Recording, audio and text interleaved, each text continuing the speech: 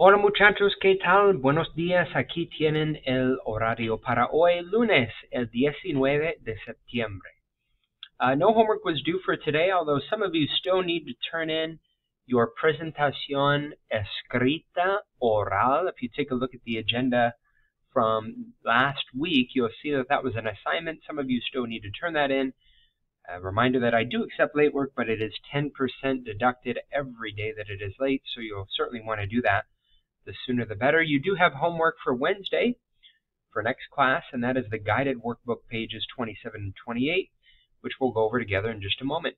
Daily objective for today to continue to talking about school life and activities, and in doing so, practicing listening, comprehension, and recognition of present tense stem changing verb conjugations. And we're using the verb dormir, the verb to sleep, in your warm-up question for today. ¿Cuántas horas duermes cada noche? How many hours do you sleep each night? We'll go over the notes from last class about stem changing verbs on page 27 of the textbook. Watch a video tutorial on stem changing verbs. Do a guided practice activity, exercise 14, out of page 27 of the textbook, and then I'll go ahead and assign you your homework and then give back to you your pop quiz results from last class. So let's take a look at the warm-up question again for today. ¿Cuántas horas duermes cada noche? Again, is asking you how many hours of sleep do you get each night. Indicate how many hours of sleep you get each night on average by conjugating the verb dormir in the yo form. So to take a look at my example here, you can see there at the bottom of your screen. Durante la semana, yo duermo 7 horas cada noche. During the week, I sleep. Duermo is the yo form of the verb dormir, and you can see how it's a stem-changing verb where the O in the stem changes to UE when I conjugate it in the present tense, and then my present tense ending is still going to be O in the yo form. Durante la semana, yo duermo 7 horas cada noche. And then you're going to ask that question, ¿Cuántas horas duermes cada noche?, to 3 classmates, and then annotate their responses, how many hours of sleep they get each night, but you're going to do so in the él/ella form. So for example, durante la semana, Kaden duerme. Again, O changing to UE. And then since you're talking about a friend or a classmate, the ending is going to be E for IR verbs in the él, ella, usted form. Duerme. Kaden duerme 8:30 horas cada noche. That was your warm-up question for today. Take a look at page 27. Stem changing verbs in the present tense have a stem change, as we talked about, in all forms except for the nosotros form, and depending upon the type of stem change it is, will determine, what letters you need to replace it with, the stem.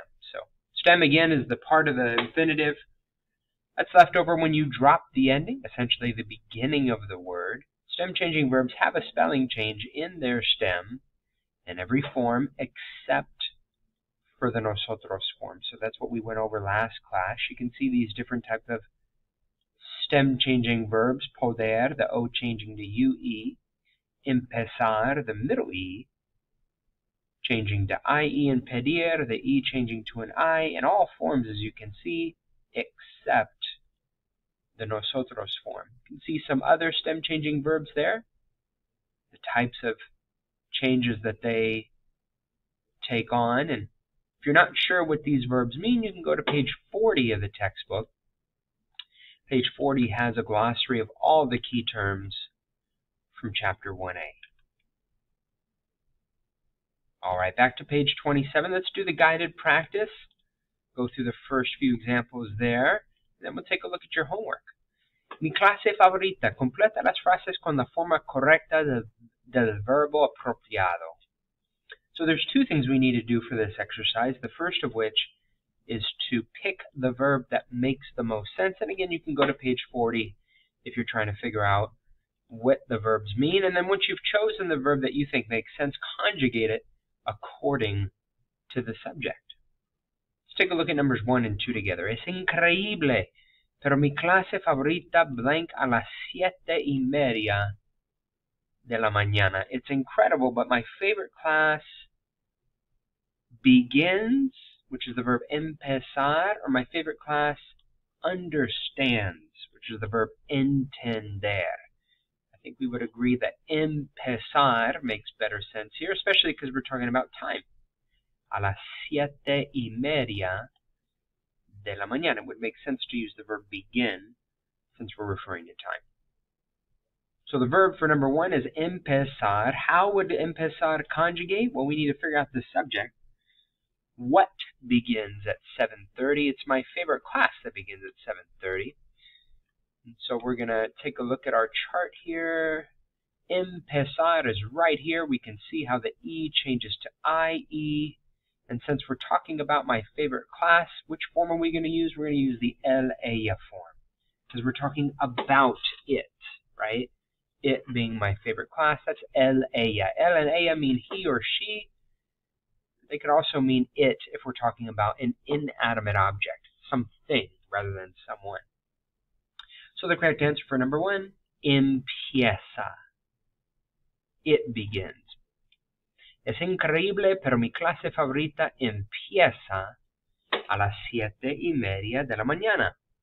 Número 2, el profesor, el señor Díaz, es muy simpático y el blank que todos tenemos mucho sueño en la mañana. You remember simpático from Spanish 1. Simpático is literally sympathetic or kind. Tener mucho sueño is to be very tired. Tener sueño, to be tired. And we're talking about the morning, so Mr. Diaz is very kind. He blanks that we, right, we are very tired in the morning. So, is that the verb pedir, to ask for, or entender, to understand?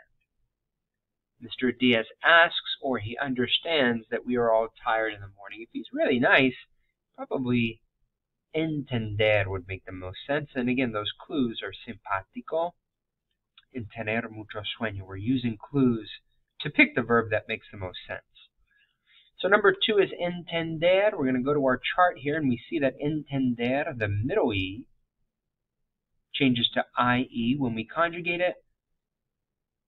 And if we're talking about Senor Diaz, I'm just going to go to the verb poder, because even though it's a different verb, it's an ER verb, right?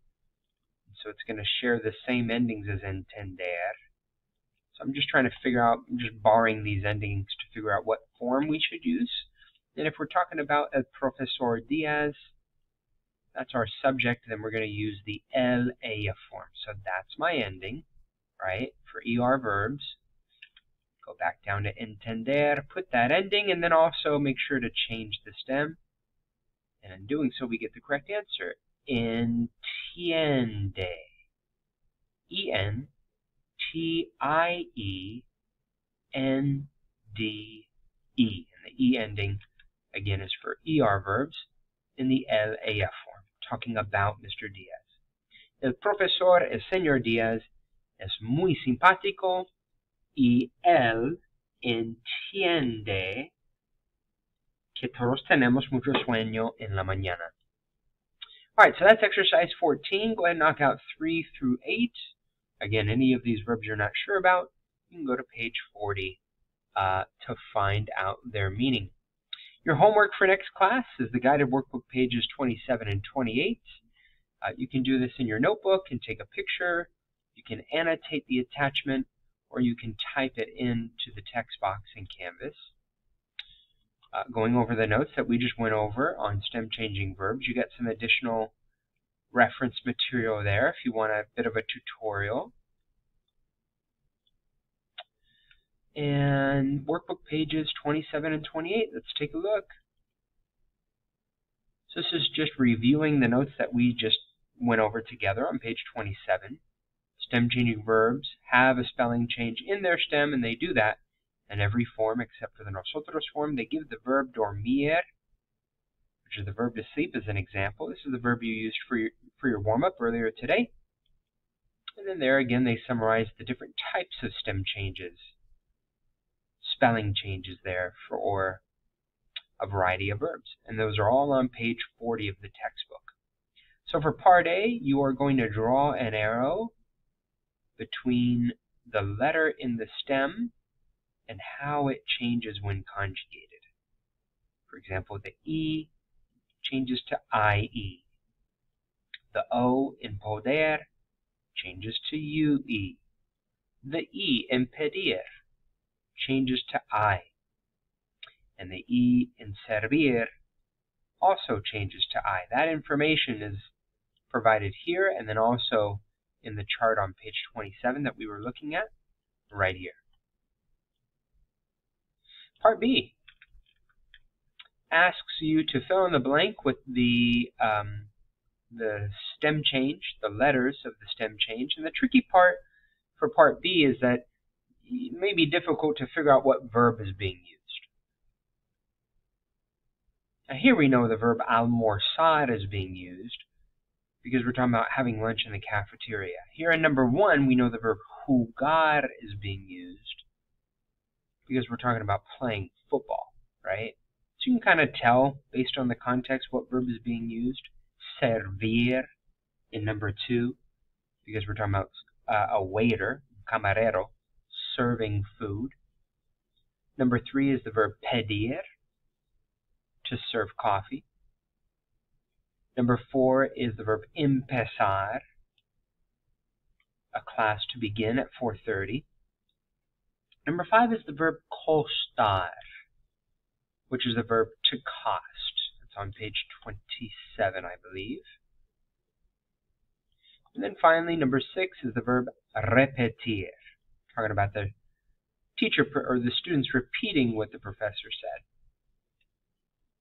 For part C, you're practicing the key part where stem changing verbs have a stem change in every form except the nosotros form. So if all these answers are going to be in the nosotros form, and you're taking note of the fact that stem changing verbs don't change their stem in the nosotros form. For example, Claudia empieza a hablar. That's the verb empezar, the verb to begin, right?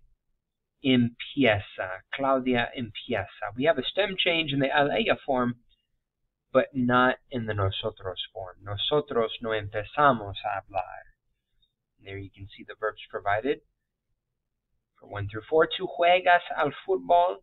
This is the verb jugar for number 1.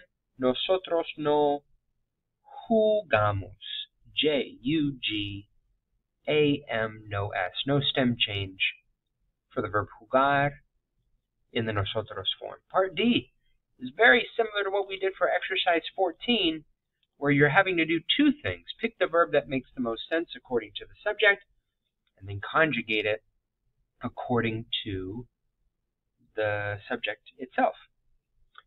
So for example, es el mediodía y tú tienes hambre. It's noon and you're hungry. What do?